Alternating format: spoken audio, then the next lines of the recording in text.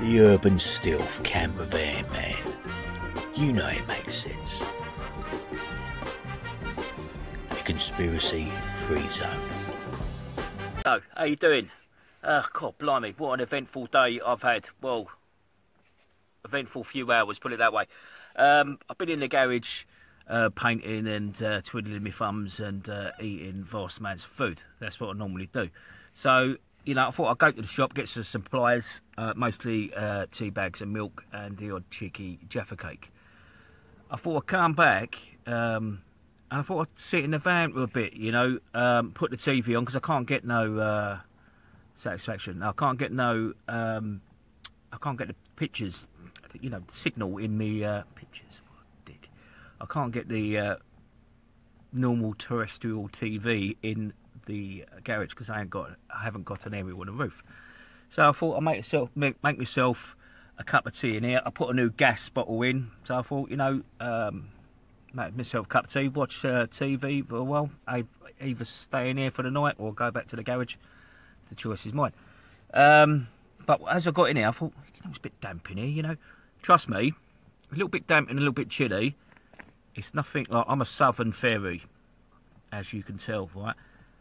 Up north, it gets proper cold. I can imagine that is really chilly. That's why you chaps up there and chapettes have the old porridge and you got the rosy cheeks and that. You know, down south, my staple diet as a kid was ready brick. You know, a poor equivalent to porridge. You know, I don't think it even had an oat in it. You know, it definitely didn't give me that ready brick glow. I had the crafty Cockney walk, but you know, that's a different story. But yeah, so it was a little bit damp in here and that, and I thought, do you know what? I'll put the diesel heater on for a bit and have a cup of tea and watch a bit of news and just chill out a little bit because it gets lovely. The good thing about this van with that heater, it gets lovely in here. Really, really, really, really toasty. So yeah, it's never missed a beat yet, right? So put the heater on and that, and boom, boom, boom with the old pump and that, and usually goes for about 2-3 minutes, the old pump, and then it fires on. 5 minutes after that, you're stripping off because it's that hot. 3 minutes into it, it conked out, and I thought, nah, what's going on here? This thing is never, and I mean never, let me down, right? So I'm thinking, Jesus, we haven't even touched the winter yet, and it's already having trouble. So I've done a little bit of investigation. Right, well, I'll leave the video there, right, and I videoed it, right, so I will add that now, right, with my excellent editorial editing skills. And I'll add that to it now, right, and yeah, there was a prize for being as thick as, you know what, I would have got it. Stupid boy, stupid. Well, I'll show you it. All right, I'll bring you back in a second. All right, see you in a bit. Right, my diesel heater's just stopped and it come up. First time it's ever come up with a code, right? So I thought, oh, well, hello, you know, typical. And I thought, it's got fuel in it, you know, it's not full to the top, but, you know, when I next put diesel in the van, I usually top it up a little bit. You know, it's got a fair bit in there, you know, nowhere near the top, but it's got a fair bit in it. Yeah, can you see the design flaw? That's where it sucks it in. I should have put it underneath down there. What a dickhead. That's the line, look, that's the line of the fuel. And what a plum. Just how noisy is this exhaust at night? Do you know what? It doesn't sound too bad, but you know, 12 o'clock at night on a residential street, it can be a little bit noisy. I don't know. It sounds like kick down a gear there, but I don't think it. Overall, I don't think it's too bad, to be honest. I think it sort of echoes in the van, resonates maybe. I don't know, a bit posh word, but yeah, I don't think it's too bad.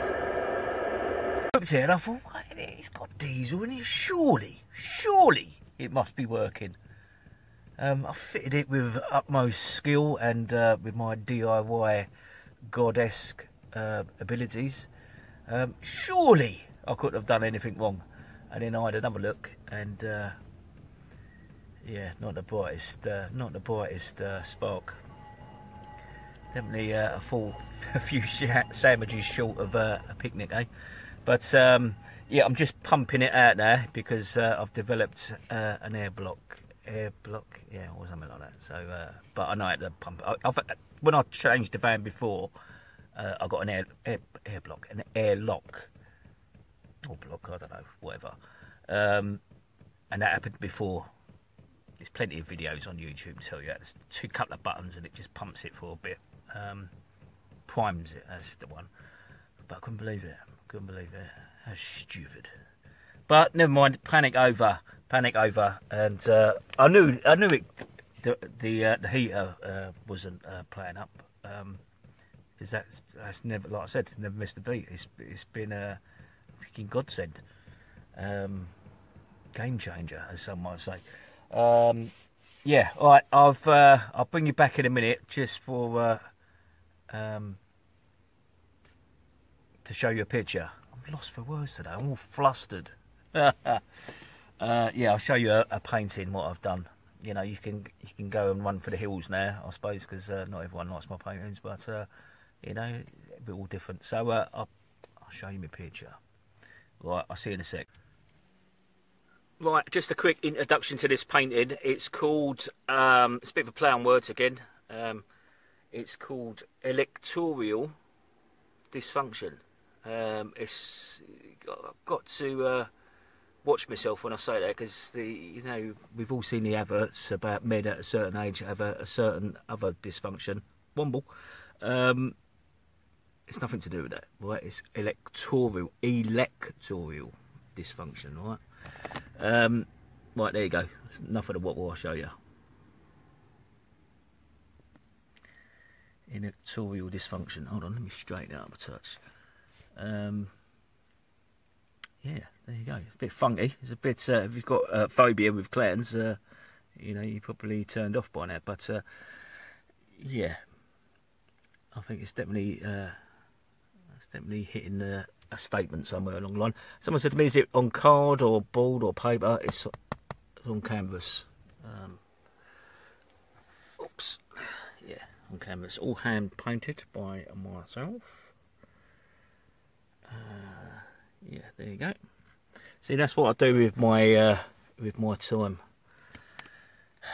Dear oh dear. I thought I'd be painting scary clowns at my age, eh?